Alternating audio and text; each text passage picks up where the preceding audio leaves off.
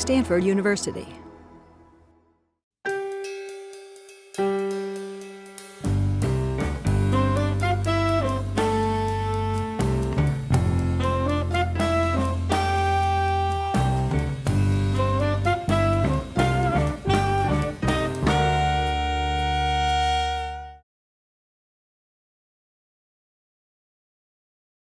Dick, I'd like to ask you just a few more questions about the combining of the men's and women's tennis program back in 1975.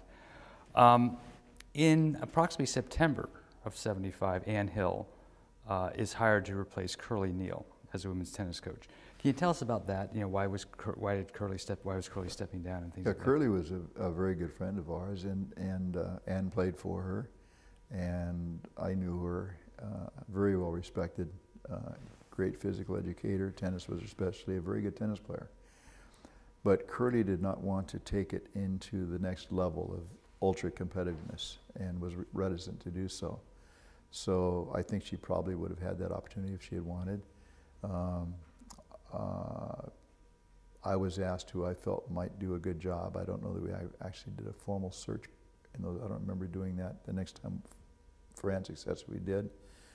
But I was asked who I thought, and immediately I thought of Ann and approached her and said, is this something you would consider? I think you'd be really good. And she thought about it and spoke to her husband about it and decided she would try that. And ironically, after her first 3 years, she just wasn't liking it. It didn't give her the satisfaction that she thought it would. And the year after she won the national championship, I talked her into coming back a fourth year. Mm-hmm. And at that point, I realized it just wasn't right for her. And in her 4 years, she was never worse than second in nationally, and won national championship in '78. But I think coaching is for a certain kind of person. Mm-hmm.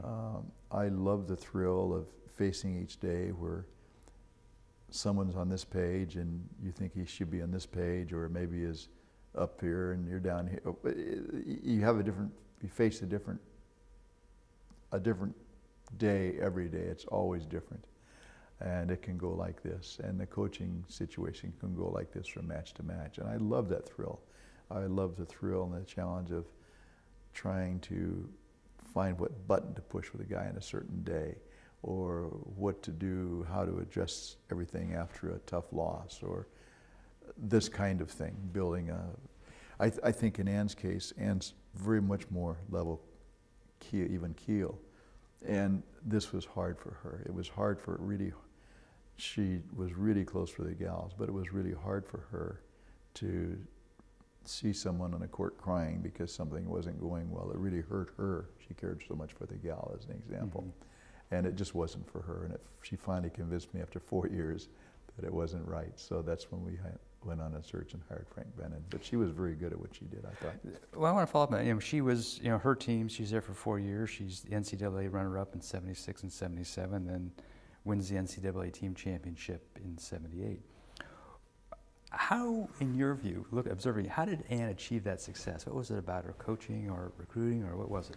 Well, it was the AIW then, which is a counterpart of the NCAA's, and I helped her a little bit, as I helped Frank. I mean, we were in the same office, 5 feet apart, and I think that, I could help her in terms of identifying the gals. It was a brand new world for women's sports then. Stanford was one of the very few schools to embrace it immediately and combine the departments, so it wasn't two separate worlds. It was at Cal, as an example, for a while. Stanford was quick on board, and it wasn't just tennis, although tennis was the first. The other sports came on very quickly as well. And I think that was because Stanford's 100% commitment from the get-go. Mm-hmm. And there were some very good players who were out there who were eligible for admission, who were admittable. And she was able to get those players. I know she worked really hard to get Pam Shriver, who remains a good friend to us both to this day, but Pam was intent on turning pro. But there were some good players like Barbara and Kathy Jordan. Barbara was a semifinalist at Wimbledon. Barbara won the Australian Open in '79. She was probably her first full scholarship player. Kathy was on a half scholarship. Kathy was a semifinalist at Wimbledon. Susie Hagee and Diane Morrison won the national championship twice in doubles. They really had some very, very good players in those days. Okay. And when this merger takes place in '75, you become the director of the combined programs. No, not really. I was a men's coach and Ann was a women's coach. And okay. I became the director of tennis only when I retired from coaching in '38. Okay, so you kept But the programs worked together so much with everything, all the way through when Frank okay. Brennan, and it was just really one program. And I was really proud of that. It was the only sport here really, except for maybe sailing. I think even their competitions are co-ed, but really proud of that. Yeah. Cross country maybe is much the same now too. Right. Now you and Anna Mary got married in 1977, Mm-hmm. and husband and wife working teams sometimes get mixed results. What was it like, working with your wife? Well, I loved it. First of all, we go home, and we still do. We still talk about the day, and we could talk about practice and what we did and what we didn't. I don't think we've ever had a loud word or disagreement in our 39 years of marriage. It's been wonderful. So working together for me was, I think both of us really enjoyed it, and we continued to. We would do cruises together where we were lecturers. We would do, we travel a lot, many times on business. She did a lot of presentations at places where I was presenting in those days. We shared a lot of things. It was really a special time. Okay. After Ann leaves, Frank Brennan takes her place? Yes, we had a search committee, and really the big question for me being on that search committee, if you really believe in Title IX, do you then not owe it to hire a woman as a coach and develop women's coaching in general? And that's something I still wrestle with today. There are probably more men coaching women's teams than there are women. But if you really are a believer in Title IX, it would appear to me you should hire a women's coach. What it got down to, and we had a couple of really strong women applicants, but what it got right down to in that meeting was the question of whether or not you hire the best coach for the girls, whether it be a man or woman. And Frank Brennan, the committee felt, was probably the best applicant at the time. There were two other people who were very close, highly considered were women. And my feeling, frankly, was that if you really believe in Title IX, you hire the woman and you help the profession. And I still believe that today. But Frank was the stronger person, most probably available, and did get the job, and we worked wonderfully together, very, very close friend. And again, in our close accommodations, that was fortunate. And what sorts of, over the years as you've been working with Ann at first and then Frank, what sort of issues would the men's coach, you, and the women's coach, Ann or Frank, collaborate on, work together on, or how was your working relationships in terms of division of duties? Yeah, it was pretty easy. We would split up. Maybe one of us would take charge of the Thanksgiving trip. Someone else would do the team dinner. It was never a problem. I think I was very lucky because I worked really well with both of them. I didn't want to marry Frank. I don't think he wanted to marry you either. That's for sure. But I think it was very easy. We had a nice definition. We'd sit down and talk about it and kind of share the responsibilities. But I think, but most of them we did together, and I thought that was really a neat thing about the program. Yeah. In tennis, these kids grow up. All the tournaments are co-ed, so the guys and gals all know each other from that. It just was a very easy transition. Played mixed doubles. We would have in Maples Pavilion, we'd have a mixed match we played a mixed match in Maples with USC. We did it regularly with Cal in Maples. We played the Golden Gators World Team Tennis based in Oakland. We played them in Maples one year, where men and women playing the same team. We flew Trinity University out here, which had a great women's and men's program at the time. And we played a 2-day match with them with men's singles on one court, women's on another, mixed doubles on the next one, all going on simultaneously. It was a circus, and it was really, really fun. Now, the women's program, both under Ann and then after Frank, has achieved many successes as well. What would you attribute that to? Well, first of all, I think Ann first and Frank secondly are very attractive coaches to young people. If I were a parent, I can't think of anyone better than I would than working with either one of them. Lily Farud has carried this on. Her players love her and are very, very loyal to her. Frank Brennan's son, Frankie, has been the associate head coach now for a number of years. Maybe he's worked with the program for 21 years because he started as a volunteer coach for his dad, was Lily Farud's assistant. But the success for the women's program has continued to go on and on and on. In fact, is now the men's last championship with 2000. The women won it in 2016 as an example. They've continued to win. And I think that it's just a very, very strong program. I'd like to move on to a slightly different topic. When you joined Stanford in 1966 as the coach, had you developed a certain kind of coaching style, and how would you describe it? And how has that coaching style changed over the years? That's a great question. Coaching styles have changed a great deal. My basic style and my strength was to be proactive rather than reactive in terms of tactics and play.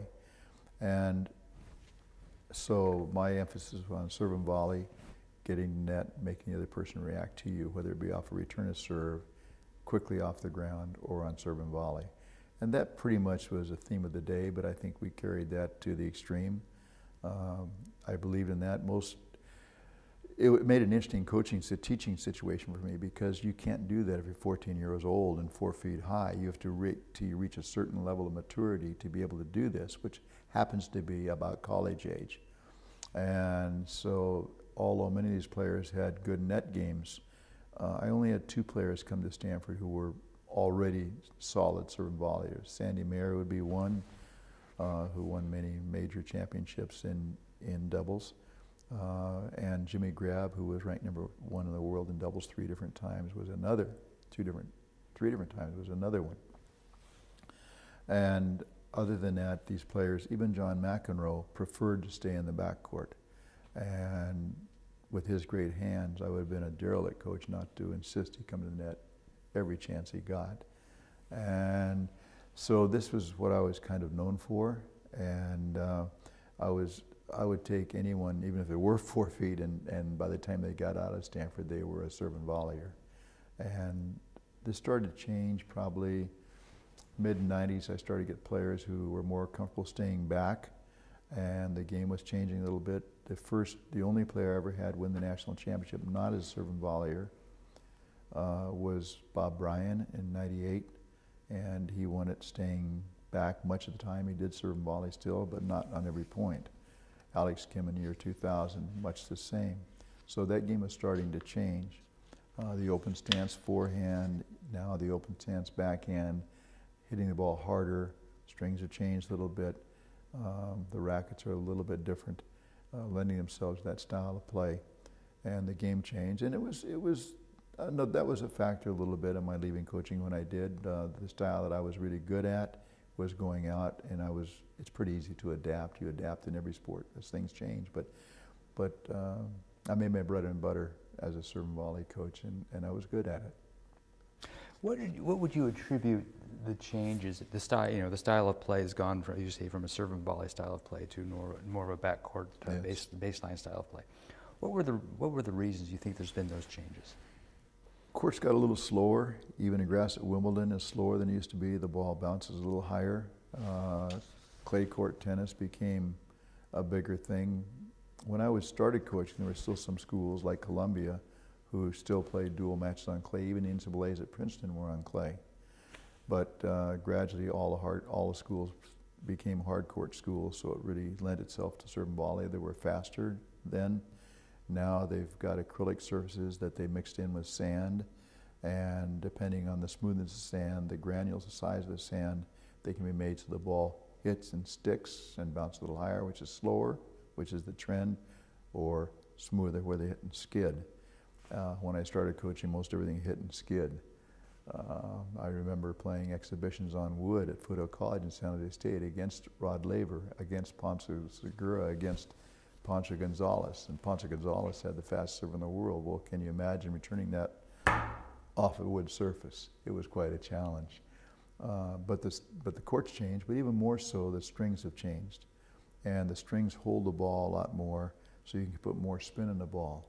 So then you can let the ball drop a little bit, play a little farther behind the baseline, take a little bigger swing, and put a little more oomph into it, which caused more open stance forehands.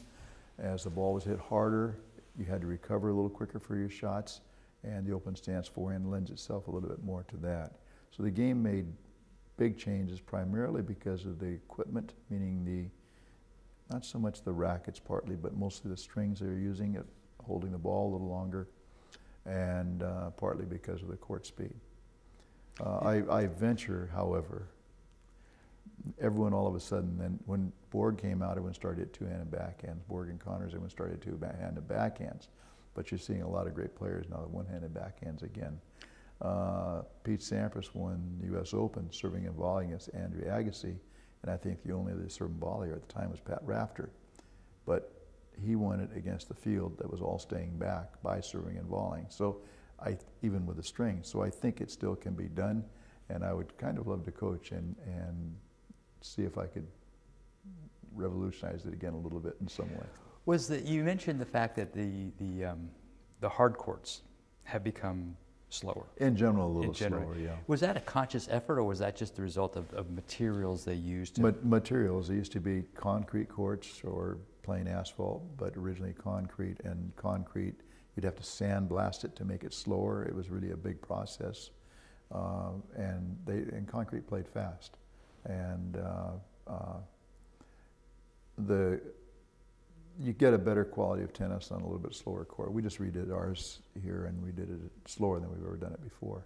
It'll be interesting to see how the players react, whether their games change even more. Now, you developed as a serve and volleyer. You were a big advocate of the serve and volley game. What did you see as the advantages of that game, of that style of play? Well, for me, I want to be proactive. I want to dictate the point. I want to make the other player react to me rather than me have to react to him. And this was the way you do it. You put him on the defensive quicker by getting in the net a little bit sooner. And that was my philosophy. Yeah. Of the players you coached at Stanford, who were the ones that stuck out in your mind as really effective serve and volley players? Well, the two that came in from scratch who were good serve and volley players because they've been taught such and actually played that way in the juniors, the best two were Jim Grab, and the only two really were Jim Grab and Sandy Mayer. The rest really had to be encouraged to do more like John McEnroe, although he got semis at Wimbledon before he came to Stanford by serving and volleying, but he would prefer to really stay back, encouraging John to come in all the time, and the rest of them teaching them the volleys and the transition area shots so that they would be able to do it now that their size allowed them to do it more. And that was really a fun teaching progression for me. The nice thing about college tennis is that you can, in college tennis, you can talk to players as they're playing their match and say anything you want. So if I'm teaching you, you get a little naked when you serve and volley. You come in and you're at the net, but the guy can pass you and you can't do anything about it sometimes no matter how good a shot you hit. So you're afraid to do that. Is you just stay back and just try to out-rally the guy. Right. That's how you're taught as a junior. That's how you start to learn tennis. But if I'm telling you, I know what you could do maybe more than you do it. You get in a match and it's tight and you're afraid to do something you're not really so sure of. And yet if I'm telling you to do it, then you have to do it. So I could force these guys to do it in their matches, and then gradually it became part of their game. When you're coaching the players at Stanford, are you teaching them, spending time teaching them technique, or are you spending more time teaching them strategy, or what was would you consider yourself a technical coach versus a teacher coach? Well, serve and volley would be technique because you have a return to serve coming in behind it. I think I tended to err on the side of trying to make strengths more like to take weaknesses and make them better. I tended to neglect making a strength better. I think today if you have a big serve and a big forehand, you try to make that better and you don't worry so much about the backhand or something like that. I think that's obvious with some of the players today. But my fault maybe would have been that I would spend more time trying to correct the weaknesses rather than accentuating the strengths. Mm-hmm. You recruited, many of the best players in the country to come to Stanford. What were the significant coaching challenges you faced in coaching this high-quality players, these kinds of players? At first, I didn't have much confidence in that. I wasn't that great a player myself. I had a gut feeling what I wanted to do, but as I did it more and more, I became a more believer in myself and my style and what I was trying to do, and it became easier. It's not easy to take someone who's never served in volley. Jimmy Gerfine reached the finals of the NCAA championship against Tim Mayotte, a teammate where he lost in 3 sets. But he was a little tiny kid from New York, a big back quarter, a lot of top spin, played way behind the baseline. But he got to the finals and he played Tim to a standstill, only serving and volleying as an example. His game changed completely. So it could be done in 3 or 4 years, or even 2 years, but not really in 1 year. It takes a long time to be able to do that. But I think having confidence in what I'm doing, as I got more confidence, it was really important. I think the players realized that they could do it. We were successful doing it. When they went on the pro tour, they were successful doing it. So I think one thing kind of gradually built on another, and pretty soon it was the norm. When you had these highly talented players, I mean, tennis is a game where you have a number 1 on the ladder, number 2, number 3, and you have some very talented players. Was there ever issues or challenges you faced in dealing with, for lack of a better word, players' egos? And how did you manage that sort of process? Sometimes not too well. Actually, that's one of the challenges of taking individuals in what now becomes all of a sudden to them a team sport, yeah. High-level team sport. And I know my wife had a hard time with this because she would hurt someone's feeling by playing them down or not showing enough. You know, on the one hand, as a coach, you're trying to build someone's confidence. Johnny, great job. That's exactly what I want. The next day you're saying, but Johnny, you're going to play number 3 today instead of number 2. And these guys, they wouldn't be where they were without belief in themselves. They have to have that confidence, inner confidence of what they can do and what they can be. And so this is obviously the biggest, I think, maybe the biggest challenge in trying to make it a successful team sport. All of this team was very close and still is to this day. I'd say my 2 greatest teams were 20 years apart. One was 1978, and on that team I had John McEnroe, who had just reached the semifinals as a freshman, before a freshman year of Wimbledon, the defending NCAA champion, Matt Mitchell, defending NCAA champion, who was local, Palo Alto, another Northern California player from Orinda named Bill Mays. Bill Mays, a tremendous talent, a year older than Matt, rivals in the juniors. Each one of them was number 1 in Northern California in every age group, one a year ahead of the other, and ended up losing in the semifinals in the NCAAs to John McEnroe in 3 sets. And the 4th player, a guy named Perry Wright from Beverly Hills, who was the number 12 player in the country in his senior year. And then behind them, I had 3 players. I had an African American from LA who was very, very good on a need scholarship here at Stanford. A fellow from New York, Peter Rennert, good friend of John McEnroe's, fiery guy, tremendous belief in himself. And a guy from New England who was also a very good, or from the Middle States, a very good player, all vying for the 5th, 6th, 7th spot. And a guy named John Rast, who was also very good in that mix as well. Well, I'll never forget, we took our spring break together with both of our teams and trained down at Pajaro Dunes, a neighboring resort. And we all lived in the big house together, and the guys who cooked breakfast one day, the girls the next day. We had a great time. But we played ladder matches to determine our team positions there. And my guys were having fist fights on the court. And I had to have the girls' team stop practice, come over and call lines for the gals. My wife has never let me forget that. And a very competitive team. In that particular year, I elected to pick the 3 guys, Bill, Matt, and John McEnroe, and have them play each other to see who would play number 1 in our first competition of the year in February in the National Team Indoor Championship. Well, by all rights, the matches could have finished up in that little round robin with each player with a 1-1 record. However, John McEnroe won 2 matches in 3 sets, both of them. Billy Mays lost to John in 3, but beat Matt Mitchell in 3 sets. So Matt, the defending national champion, is now number 3. Perry Wright gets a chance to challenge Matt because he earned it. Matt tanks to Perry, and so Matt starts the year as defending champion at number 4 in the team. In the meantime, the bottom 3 or 4 guys they grew up in the juniors as rivals. They're having all the freshman class having a big rivalry of themselves. That team, when the national championship ended, we won the final point. I sat on the bench with a towel over my head. I took a big sigh and just thanked the world that we did not self-destruct because we weren't clearly the best team in the country. We had some really close matches with UCLA as an example, but we won it with a team that should have won it, but it could have self-destructed. Ironically, those players off the court were good friends and are to this day.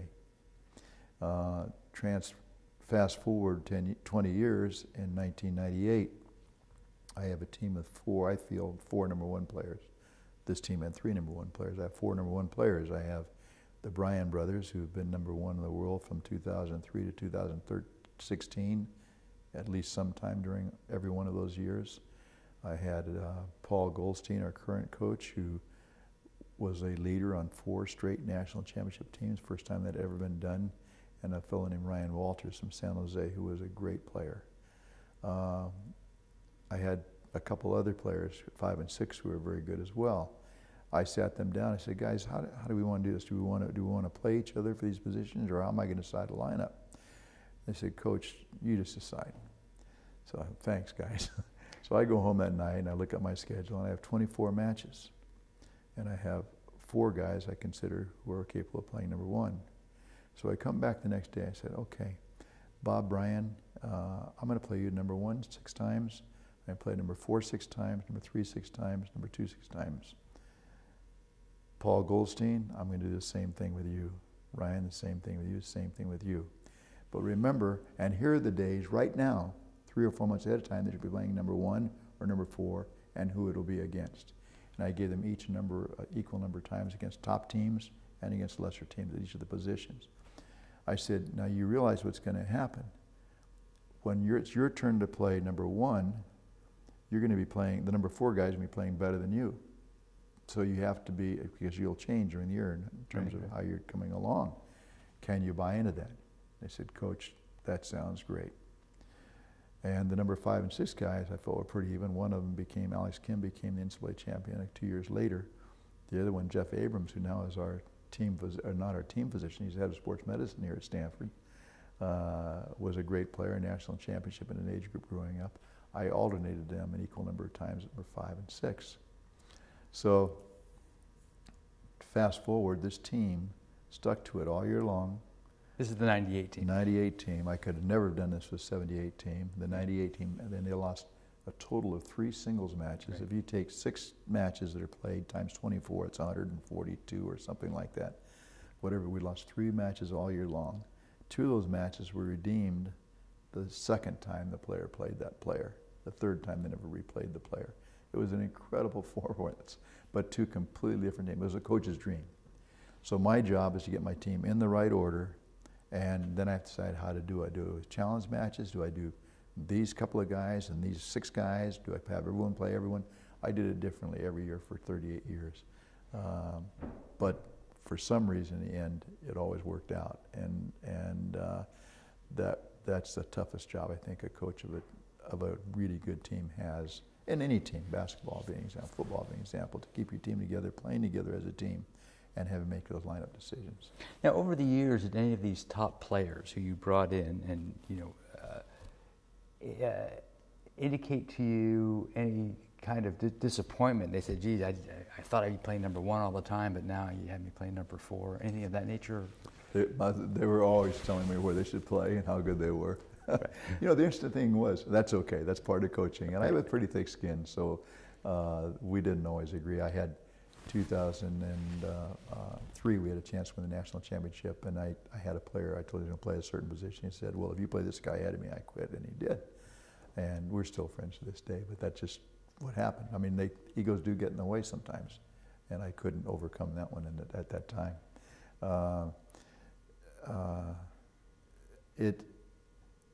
It's a hard job, but that's part of the job. For any coach, it's the hardest thing.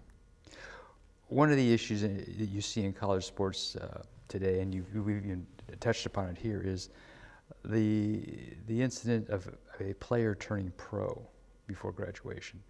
Tell us about how that issue or problem existed with the tennis program and how you went about dealing with it.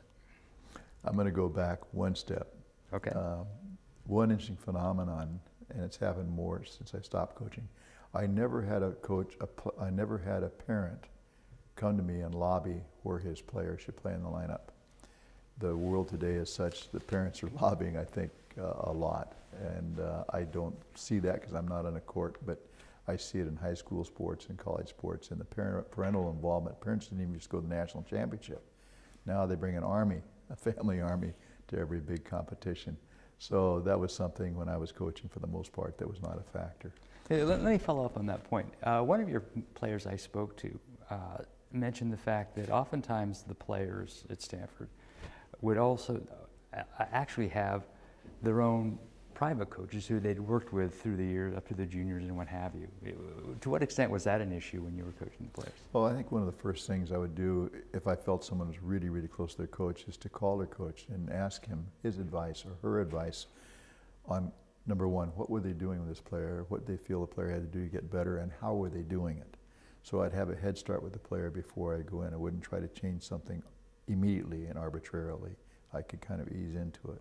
And I had a pretty good relationship with most of the coaches, so that was very helpful to me. In some cases, the parents were the coaches. I learned more from Sandy and Gene Mayer's dad than from any other coach I ever saw. He would come out every spring to, in essence, straighten his kids out from what I had told them and where I had them. Right. And I would just sit on, and that was fine with me, because my job was to be sure my team got better, and they could do it by listening to the dad. I would sit right behind him, and I learned a lot about coaching by listening to their father. I probably owe him as much as anyone to any successes I ever had as a coach. It's an interesting concept that way, but I think it's very important to communicate with the coaches and at least be on the same page, because when the kid goes back home in the summer or break, he's going to be working with that person. Sure. Now let's go to this question I asked you just a moment ago about this issue of the college players turning pro. Yes.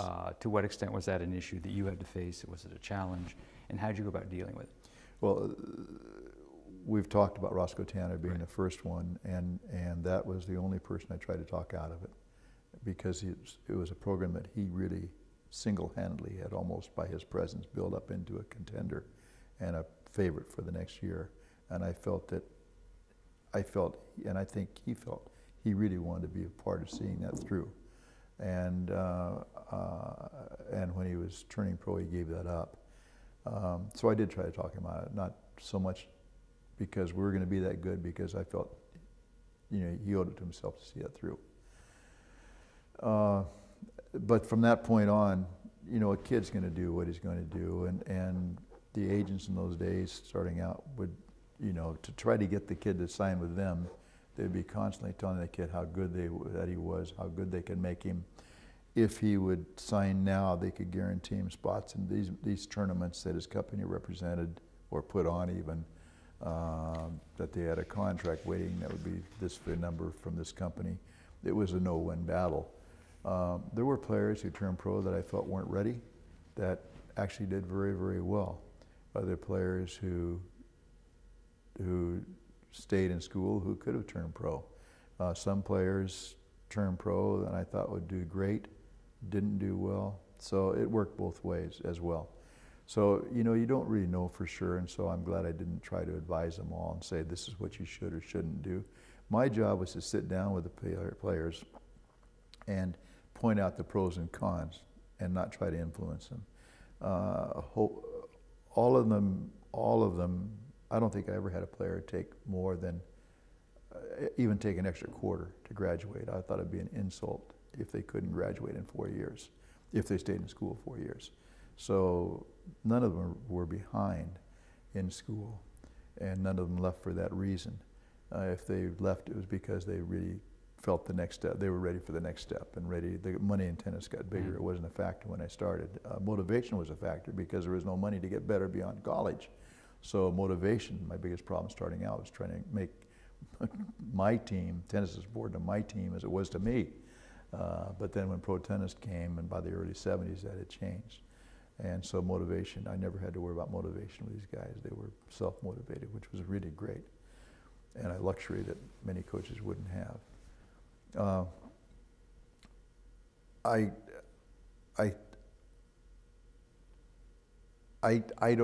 couldn't really look a player in the eye and say, this is what you should do because of this. If you don't stay in school, your life's going to fall apart. If you don't get your degree, your life's going to fall apart. I think you go to Stanford to prepare for a profession, but that usually means graduate school. So it's not simply a matter of getting a degree. Usually that means you're going to go to med school or law school or business school afterwards. So just getting your degree from Stanford by itself wouldn't necessarily be that important. So I couldn't say that. They'd had the experience of being around the people, the environment and everything. That's where most of the learning at Stanford takes place, I think, for most people. Right. So I couldn't say morally it was necessarily wrong. I am very proud of the fact that a good number of these players, like Tim Mayotte, like Jim, who else? Tim, gosh, it must be a dozen of them have come back, even 10 years later, and have graduated. Jared Palmer have come back and gotten their degree and graduated from Stanford. Martin Blackman, head of player development, got his degree from American University because that's where he was living at the time. But Nick Saviano got his from a school down in Florida, but they all did get finally to get their degrees. Now, whether getting that degree has actually made a difference in what they do in their life by taking an extra year of school, I don't know. I can't say that. But I am proud of the fact both men and women who have turned pro, a good number of them have come back and gotten a degree even 10 or 12 years later on their own expense. Now the school can pay for that expense later. In those days, you could not. In those situations where you had a player, a top player, leave to go pro before they had played the 4 years, how did you go about to address it in terms of backfilling or finding talent to replace that player? Well, it really wouldn't happen until after the NCAAs, and if a player won the NCAAs or did really well, then they would do it, and by that time it's too late to pick someone up to take their place right then. Right. So in the years where we didn't win the championship, oftentimes because there were 2 or 3 guys turned pro all at once, we couldn't fill the holes that year. I remember there were a couple of times where in those days, many of those years, they automatically picked 16 teams based on how they'd done during the year to compete for the championship. And there were a couple of years where we won it. Players thought they'd done everything they could do. A couple of them turned pro, and we weren't even invited to the NCAAs the next year. But the year after, we won it twice. 2 years we weren't invited after winning it, but the next year we came back and won it. And I'm really proud of that because we were able to reload, so to speak. But we couldn't do it immediately because we were a player or two short, and you couldn't pick up anyone that late. Okay. And I wasn't a good enough coach to make up the difference with whom I had. Tell us how you would typically conduct your practice sessions, and in terms of you focusing on what sort of things would you focus on? Would you deal with strength training, things of that nature? 2 parts to that question. First of all, I am very, very organized. I had a little 4x6 card. I had every day who was playing with whom for what period of practice, who was sitting with whom, what I wanted to work on. Usually in about 20-minute intervals, that's about right. We didn't usually play sets in practice, especially when we got into the season because we were playing 3 matches a week. It was more drilling, whether it be hitting against a ball machine, working on a low backhand volley for one guy, or whether it was something like that with someone else. It really made a difference when we finally were able to hire an assistant coach. About halfway through my coaching career, we were able to hire an assistant. And then it made a lot of difference because if I'm working with you, I got 10, 11 other guys out here, I have no clue what they're doing if I'm really focusing on you. So when I had an assistant, one of us could work with an individual or 2 and the other person could run the general practice. But before I had an assistant, even when I did, I would usually run I would be working on situations that occurred, like for 15 or 20 minutes, we would work on coming in off the return of serve, giving a player only one serve. You had to come in behind the return and play the point out that way. And maybe after 5 minutes, we'd have the winner go up a court, so we had a different partner. The loser go down a court, so he had a different partner. We mixed your team up that way. We worked a lot on situations, or if I had an individual who had something to work on, then I'd pull him outside, but it's hard to do that when I had only one coach. In fact, a lot of my guys would go and take work on a special thing from a local pro. In fact, a couple of my players, Jeff Aaron's one of my players, a player who started the EPAP program here, got off the tour and was a very good teacher. And a lot of my players would go to him for help because I had the whole team and I couldn't give them that individual help they needed. So that was very helpful to me and to the players when they had that option. Okay. To what extent did fitness training, was that involved in your practice, if at all? Thank you. That was the second part. I never stretched in college and never pulled a muscle. You never stretched in those days. You never lifted weights in those days. When we started doing it, I did it because everyone else was doing it only. That meaning running, running or strength training, whatever. And we didn't have a coach. I was the one. So my wife, when she did her master's degree after leaving Stanford as coach, and then before going back to Menlo College as coach, she did her thesis on strength training and did it for me so that I would be able to have a syllabus and what I would do that would be most applicable to tennis. Mm-hmm. And so I would do it for a while. And then finally we got strength trainers, and then we had conditioning people, whereas I used to do it, have them run and try to study up on what it was. But I wasn't really big on strength training nor conditioning. And if my strength trainer or strength coach took more than 30 minutes to do what they had to do, I was not happy and would let them know that. We have 4 hours we can spend on tennis each day. I never spent more than 2.5 hours in a court. We would start at 2:30, we'd be done by 5, and they had them till 5:30, and they want them out of there by then. So we used a lot less than our normal amount of time that we were allotted. And I felt that was one reason we were fresh at the end of the year and always played better at the end of the year. I was very proud of how well we played at the end of the year. What values did you try to impart to your players? You have to be yourself, but I think self-responsibility is really important. If a person was late, he was late, but I wanted to know about it. Sometimes you get held up talking to the professor, fine, but they had cell phones then, and I wanted to know about it. If we weren't going to be at a practice, I wanted to know about it. I was very lenient in those terms of whether they were there or not, or late or not, as long as I knew, because that affected my practice, what I had mapped out. I think that having fun is really important.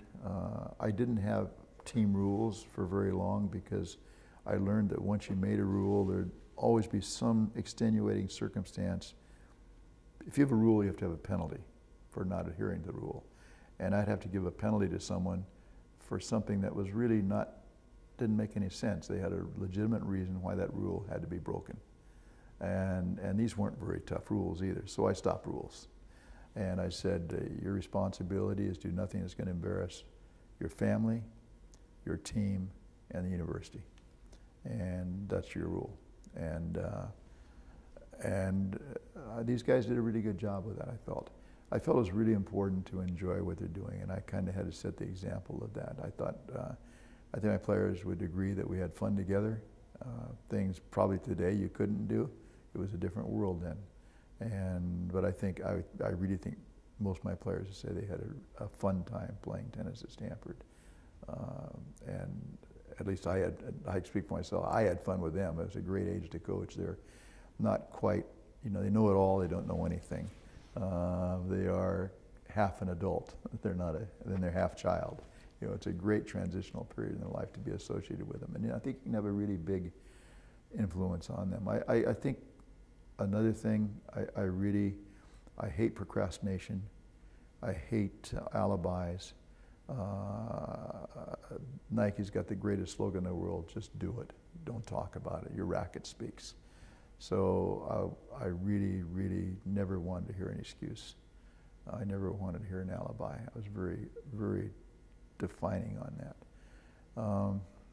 I think that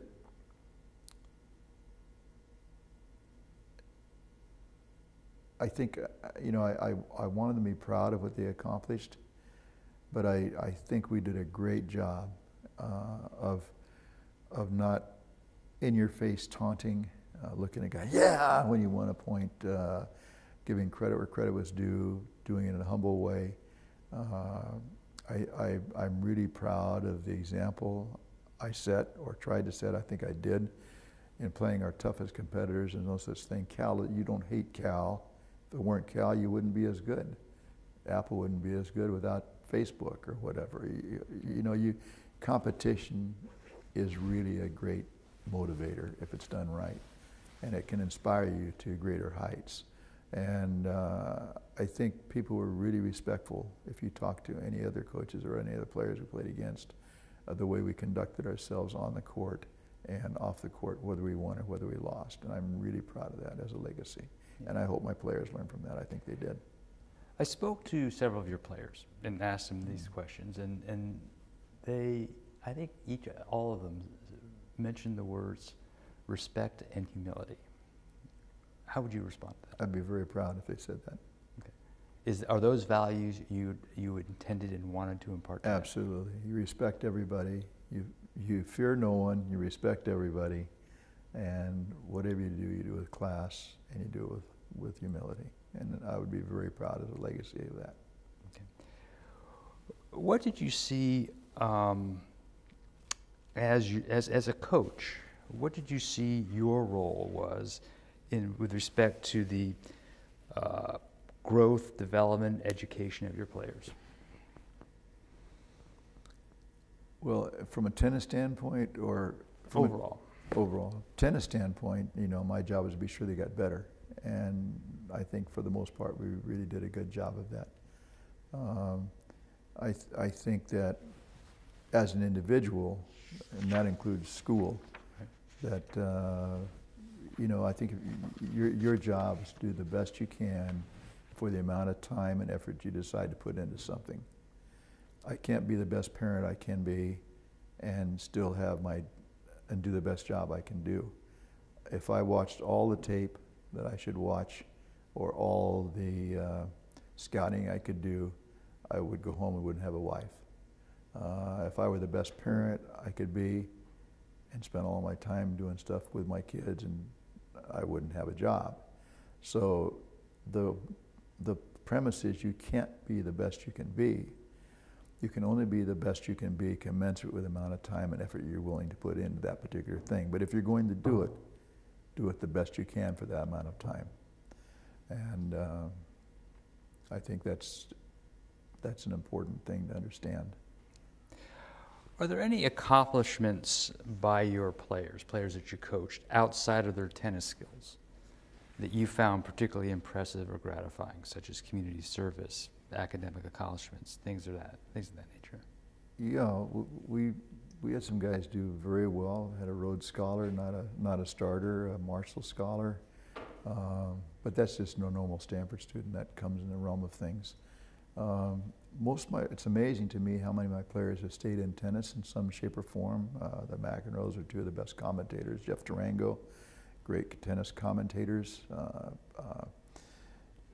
You see guys being successful in venture, in banking, in medicine. A lot of lawyers on my team. I'm really proud of what they've gone on to do. I stay pretty close with about 99% of them, and I really value that friendship. Got another one having a baby on Friday. I got to be sure and send a note to his wife today.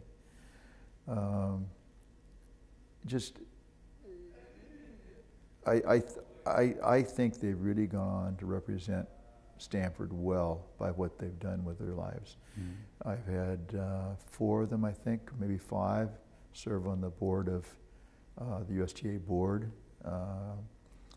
David Wheaton, Martin Blackman, Jeff Durango, Patrick McEnroe all serve in the USTA board.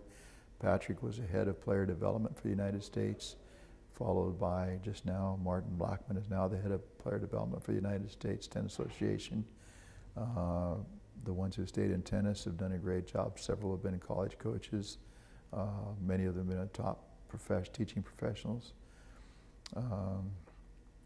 I think the other thing that I try to do by example, I try to, by example, portray the importance of giving back.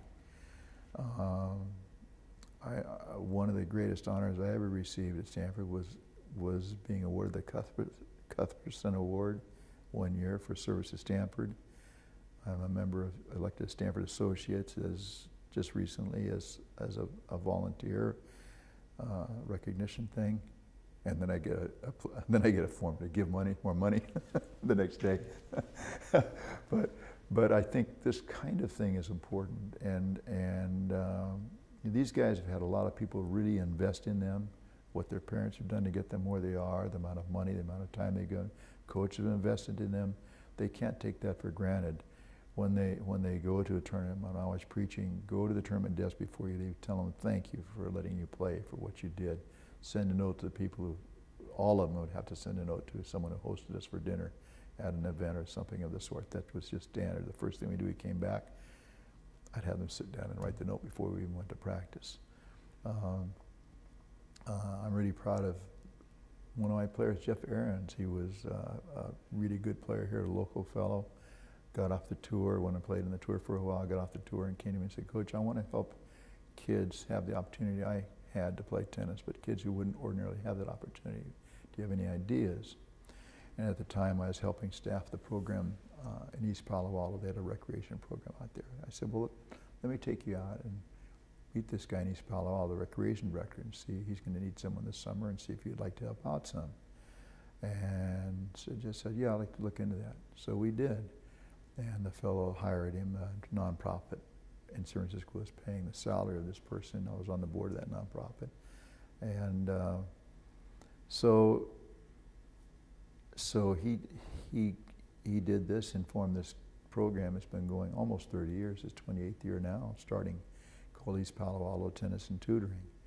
And it now is one of the nation's foremost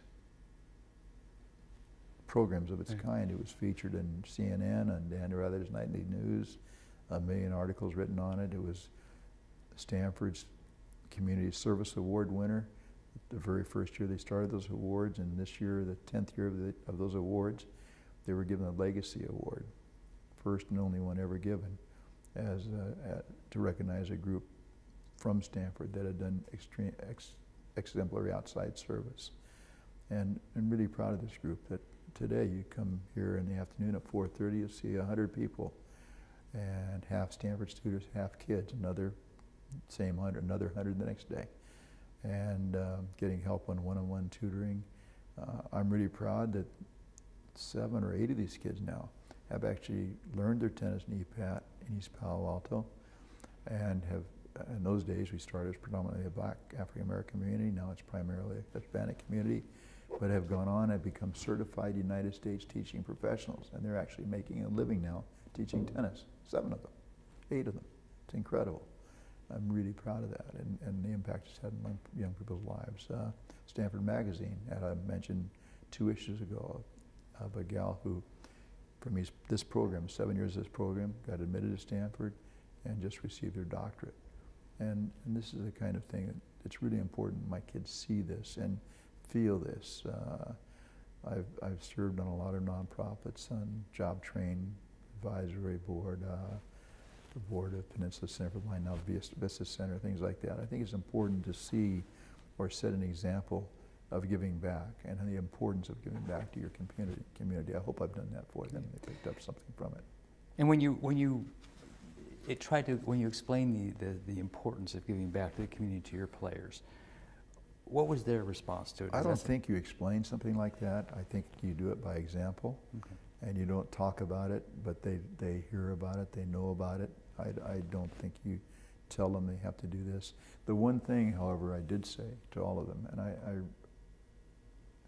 I said, guys, You may have been in scholarship, you may not have been in scholarship, especially for those in scholarship, but for all of you, because you all got new balls each day, you got uniforms each day, you got your equipment taken care of, you got to practice, you got medical care when you needed it.